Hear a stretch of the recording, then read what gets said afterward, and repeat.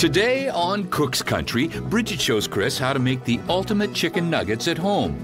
Then, Jack challenges Chris to a tasting of yellow mustard. Next, Adam reveals his top picks for broiler-safe cooking dishes. And finally, Julia uncovers the secrets to perfect tomato mac and cheese. That's all right here on Cook's Country. Cook's Country from America's Test Kitchen is brought to you by DCS by Fisher & Paykel. America's cooks rely on innovation and culinary precision. DCS by Fisher & Paykel, offering premium indoor and outdoor kitchen appliances. Chef's Catalog, offering kitchen products for home chefs and cooking enthusiasts. Online at chefscatalog.com. And by Valley Fig Growers, offering a fruitful array of California figs. Fast foods have been around at least 2,000 years. In fact, I was at Pompeii a couple of years ago, and they have fast food stands. These were counters with big clay pots inset so they would keep warm. And you just go by for lunch, for example, and get a bowl of stew. In fact, even emperors like to eat fast food in Rome, so they've been around a long time. Here in America in 1872, the lunch wagon was born in Providence, Rhode Island. That was one of the fast foods. In the late 1800s, there was Harvey houses. These were in New Mexico. When trains stopped at a station with a couple hundred passengers, Harvey houses could feed 200 people in 20 minutes or less and get them out. That was fast food. The first drive-through was the Pig Stand in Texas in 1921. Of course, McDonald's in 1953. Now, there's no question that Chicken McNuggets were a huge success, but McDonald's had a few McFlops, too. Have you heard of the Hula Burger? You probably heard of the McLean Deluxe that actually used seaweed. How about the McAfrica, or my favorite, the McLobster? And a local critic once said it looked like someone threw up on a bun. It was also $6. So let's go into the test kitchen with Bridget. Let's take the concept of Chicken McNuggets, but let's make it entirely from scratch, and hopefully it won't be another McFlop.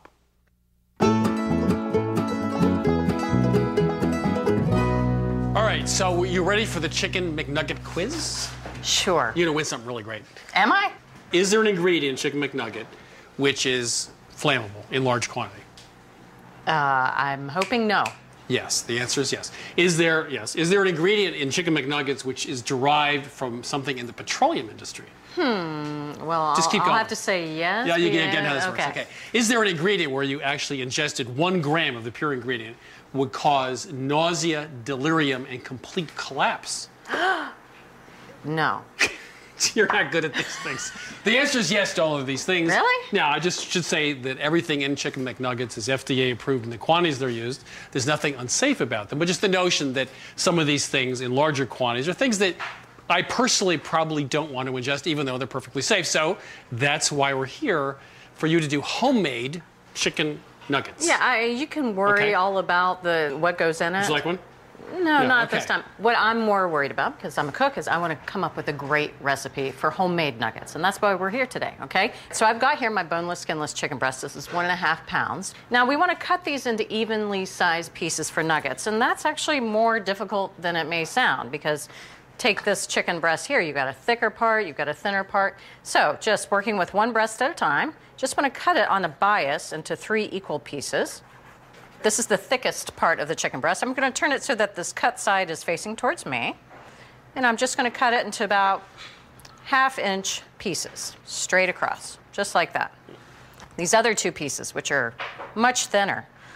So in order to get them 1.5 inches thick, I'm going to go to bias this way. So now we have chicken pieces that are all the same size, see? Very clever. So you're going to all this geometric hassle so you don't have pieces different sizes so they cook at a different rate. That's right. I assume. That's exactly right. As I mentioned before, this is boneless, skinless chicken breast. It really doesn't have a lot of flavor, and it doesn't hold on to moisture very well. There's not a lot of fat in there. So we're going to solve that by brining.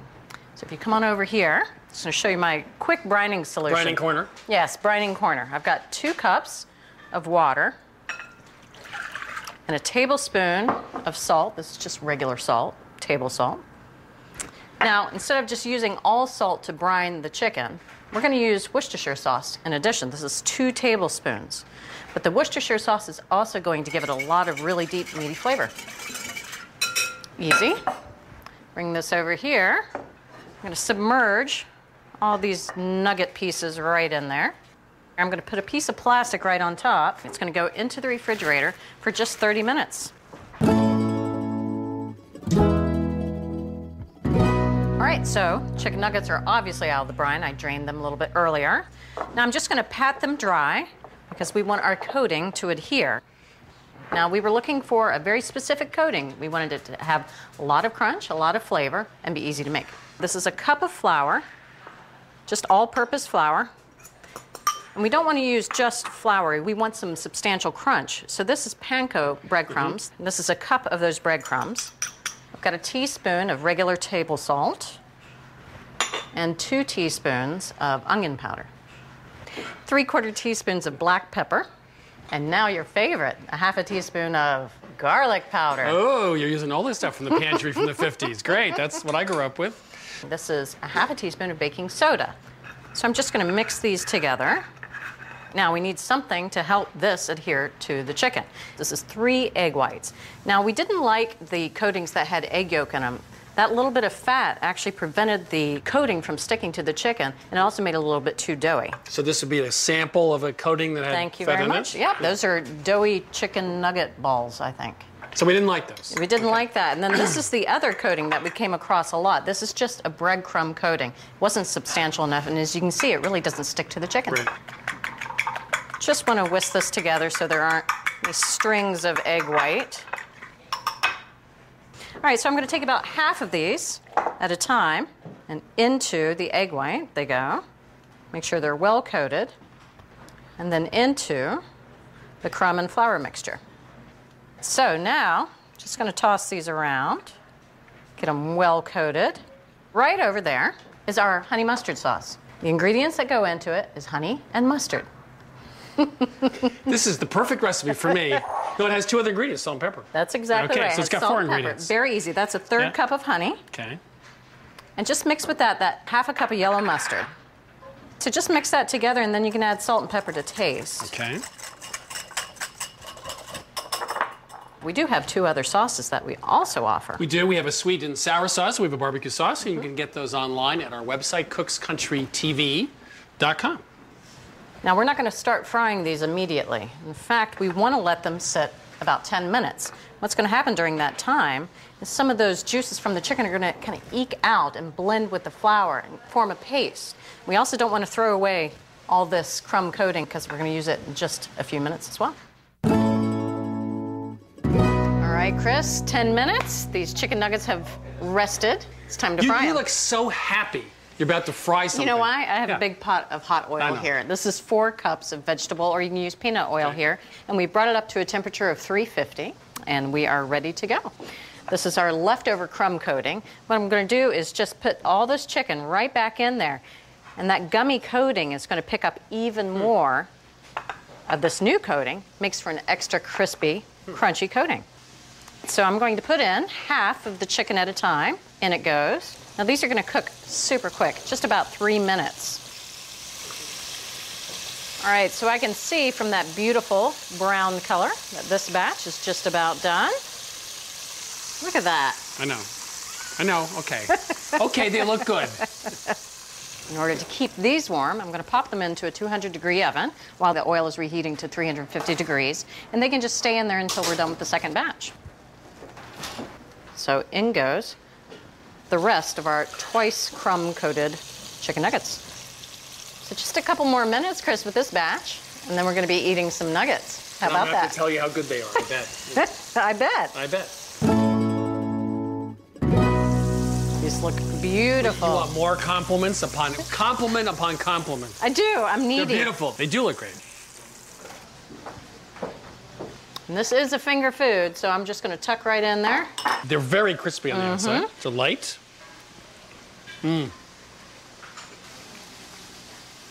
I can't believe you forced me to eat homemade nuggets, and I love them. So the secret to our chicken nuggets started with a brine, which also used Worcestershire sauce. And then we used a coating of flour and panko breadcrumbs, which we crushed a little bit. And the other secret ingredient in the coating was a little bit of baking soda, which causes browning. And finally, for the liquid part of the coating, we used egg whites. So I thought this was going to be an unhappy meal, but it turned out to be a very happy meal. We have a great recipe here from Cook's Country for homemade chicken nuggets. They're fabulous. Good.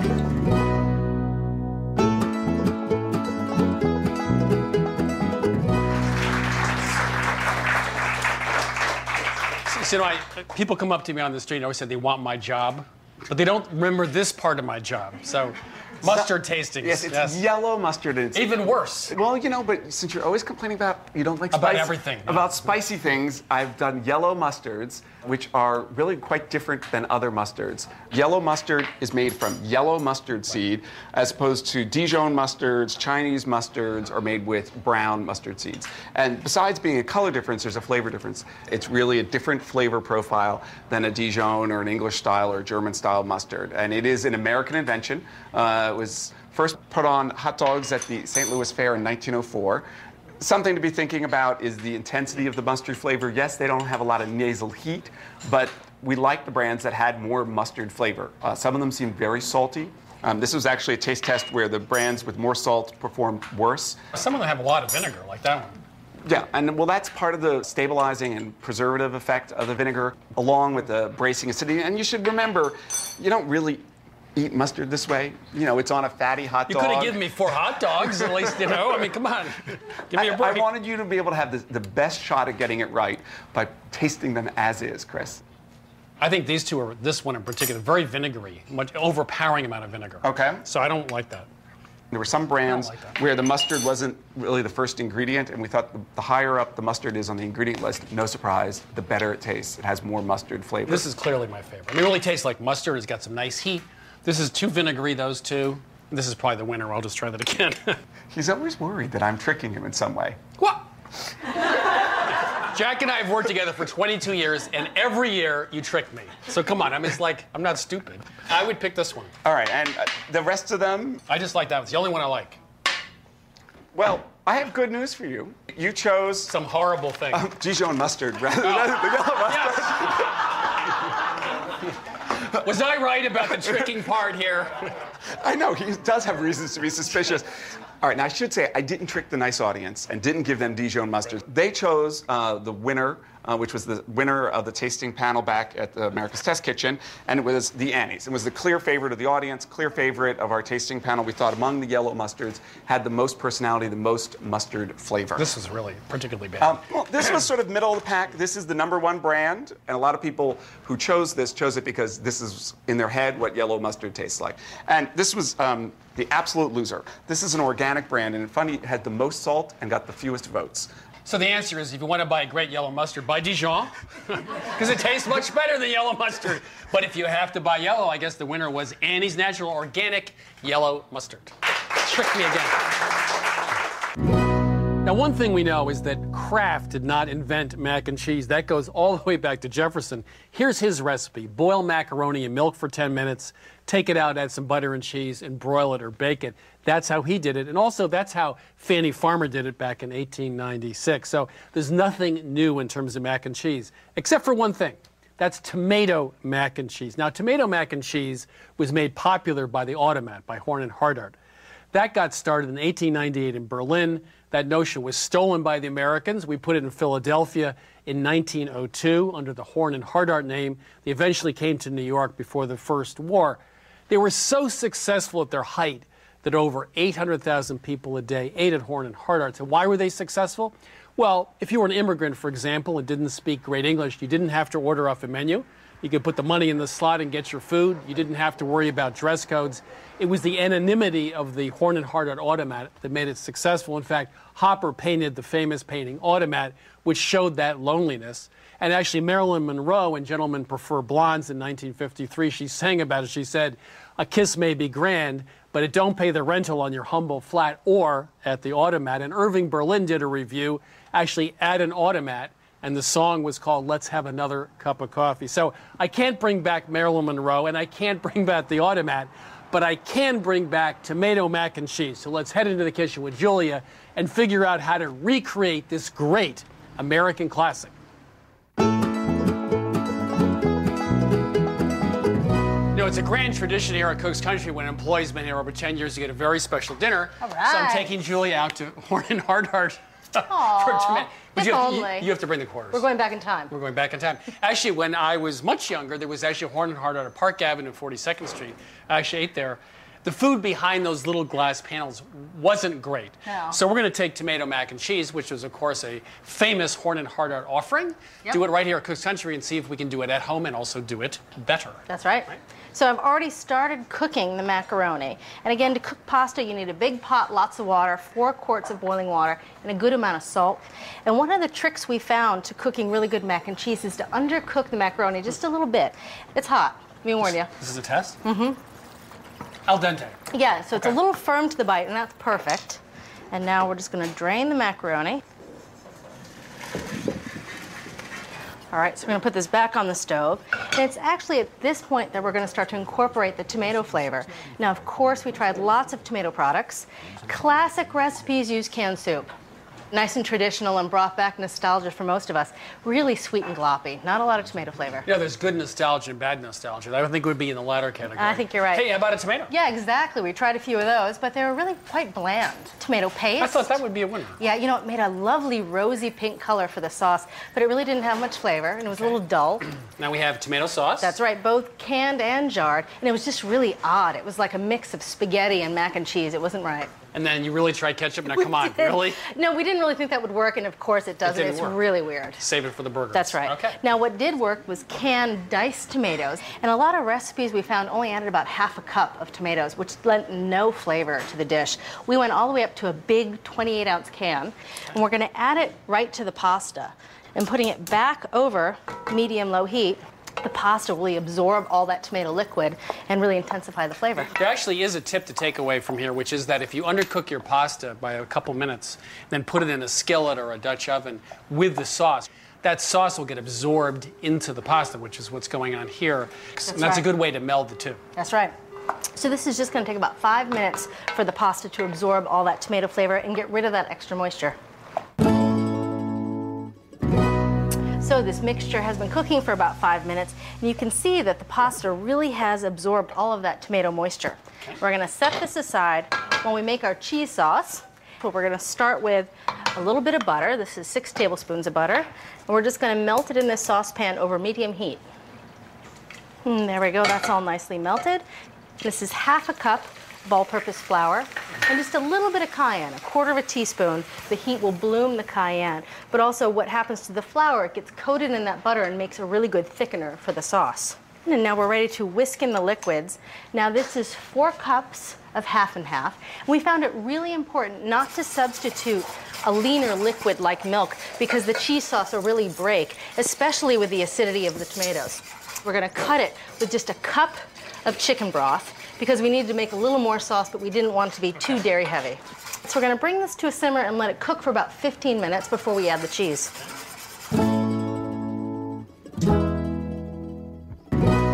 So it's been about 15 minutes, and you can see this is really cooked down into quite a nice thick sauce. Now we're going to pull it off the heat and finish it by adding the cheeses. Now, of all the cheeses we tried, we really like the flavor of cheddar the best. And this is 4 cups of a shredded mild cheddar. And the key to adding the cheese to the sauce is to do it off the heat and to do it a handful at a time and to just whisk it in until it melts. Now, to punch up the flavor of the cheddar just a little bit, we're going to use a sharp cheddar, and this is 2 cups of sharp cheddar. Oh, doesn't that smell good? The aroma of the melting cheddar. It's a teaspoon of salt and a teaspoon of ground black pepper. Now we're going to pour this mixture right on top of our macaroni and tomato mixture. Now we're going to stir it all together.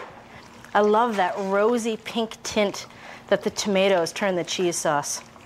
Now we're going to put it into a baking dish, and we're going to bake it for only 15 to 20 minutes. Not only will it help cook the sauce and the pasta together, but also it'll help it set up. We're going to put it into a hot oven, about 400 degrees, again for only 15 to 20 minutes. Let it set, and let it get a nice golden top. So now I'm going to join Adam, who's been testing broiler-safe baking dishes. Time for a cautionary tale from Cook's Country. About 5 years ago, we baked a casserole in a Pyrex dish, took it out of a very hot oven, put it on the counter where there was a fair amount of water on the counter, and boom, the whole thing exploded, shards of glass everywhere. So we checked into Pyrex, and they said it is not broiler safe. So we're going to get rid of this, put it back into the cabinet, and anytime you want to broil, if you have a baking dish, we need some other options. These are 7 different broiler-safe baking dishes. The price range was $37.50 to a high of $125. These 2 close to you, the red one and the blue one, are both enameled cast iron. The rest of them are all ceramic. Now, the tests that we did were Boston baked scrod, which, contrary to its name, cooks completely under the broiler, and Chantilly potatoes. You have 3 casseroles there in front of you. Those are riced potatoes with a broiled layer of cream and cheese on top of them. And basically, all of the pans cooked both dishes just fine. There wasn't an issue there. There was an issue with how they interacted with the testers. Why don't you put on these oven mitts and try and lift up that red pan at the end? That's one of the cast iron, enameled cast iron pans. This is going to be heavy. Go for it. Go for it. Yeah, that's really... That's super heavy. You know what you'd have to do? You'd have to open the oven door and give everybody spoons and say, just eat it out of the oven. Right? The long spoon. So that doesn't work. The other issue, aside from weight, was whether there were handles and the types of handles. Believe it or not, one of these, obviously, the green one in front of you, has no handles at all. So try lifting that one up. No, this is going to end up... Look, somebody sat down in a meeting, a new product meeting, and said, let's design a broiler-safe baking dish with no handles. So you want to have handles, and obviously not all handles are created equal. For instance, this one just has these little lips here, which help you get a grip, but it doesn't really provide as secure a grip as we want. Why don't you pick up this one with the big, beefy handles I like that. there? It's not that heavy. It's not heavy. It's got big handles. That's actually our winner. This is the HIC porcelain lasagna dish. It's got big handles that are easy to grab. It's lightweight at just 4 1/3 pounds, and it was $37.50. It's a fabulous broiler-safe option to the Pyrex. So say goodbye to Pyrex under the broiler. Spend $37 on the HIC porcelain lasagna dish. It's safe, it's easy to pick up, and it's a winner here at Cook's Country. I always get really chummy with you when you get to the... I noticed. The food's ready. You get very cozy. I close right in. So again, this was in the oven for 15 to 20 minutes to let it get that nice golden top. And then I pulled it out and let it cool for about 10, 15 minutes so you wouldn't wreck the roof of your mouth. Let me dive right into the center. Oh, doesn't that look good and creamy? It makes a great noise coming out, too. It has that real mac and cheese noise. I know what you mean. Oh, this looks so good. Oh. It's creamy, and the tomatoes cut through the richness of the dairy and the cheese. This is really good. The secret to great tomato mac and cheese was not lost, I guess, with the demise of Horn and Hardart. So we started by cooking the pasta al dente, a little bit undercooked, so the petite diced tomatoes were put into it and really got the flavor of tomato into the pasta. A classic bechamel, we had it half and half instead of milk so it wouldn't curdle, and then 2 kinds of cheddar cheeses, nice fresh cheeses so they melted well, into a hot oven for just a few minutes. Very quick cooking, about 15 minutes, and there you have it. Let it sit before you dig in. You don't burn your mouth. A great recipe for Cook's Country, classic tomato mac and cheese. You can get this recipe, all the recipes from this season, by going to our website at cookscountrytv.com. Also find our testings, tastings, and you can watch selected episodes. This is phenomenally good. Oh, I love this rosy mac and cheese. All of today's recipes are just a click away. Visit our website anytime for free access to this season's recipes, taste tests, and equipment ratings, or to watch our current season episodes. Log on to cookscountrytv.com. Best Country Recipes. Cook's Country TV's home recipe companion includes every recipe, taste test, and equipment rating from this season's shows. With the recipe companion, you will also receive this 2-DVD set featuring all 13 episodes from this season. The cost for Best Country Recipes and the 2-DVD set is $19.95. To order, call 1-800-888-3384 or order online at cookscountrytv.com. Cook's Country from America's Test Kitchen is brought to you by DCS by Fisher & Paykel. America's cooks rely on innovation and culinary precision. DCS by Fisher & Paykel, offering premium indoor and outdoor kitchen appliances. Chef's Catalog, offering kitchen products for home chefs and cooking enthusiasts. Online at chefscatalog.com. And by Valley Fig Growers, offering a fruitful array of California figs.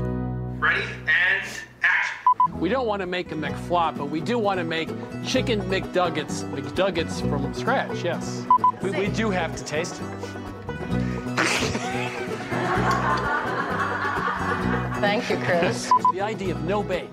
The idea of simply putting someone in the icebox and eating them when they grow up, yes. We need a minute to just look at You this. can have your minute. Come on. Wok mesh strainer. Wok mesh strainer. Wok mesh strainer. Stainless steel wet schmuck, the wet schmuck strainer. Why do I let you do this to me?